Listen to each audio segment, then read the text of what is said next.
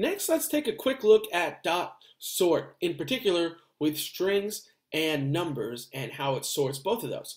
So what we're going to do is we're going to quickly sort our Pokemon array just by using console.log Pokemon array.sort.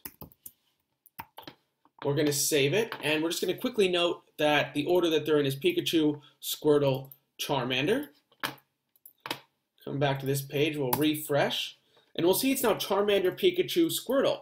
So they sorted it in alphabetical order, which is perfect, exactly what we're looking to do. Let's go back, and let's see what happens if we sort the number array. We'll save it. Take a quick look at the numbers and what order they're in. It's 9, 33, 87, 140, and 50.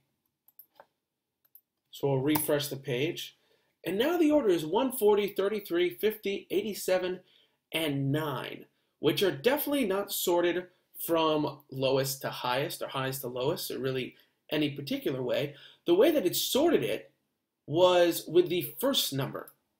So 1, 3, 5, 8, and 7. So you can't just go in and use .sort with numbers, but you definitely can for an array of strings.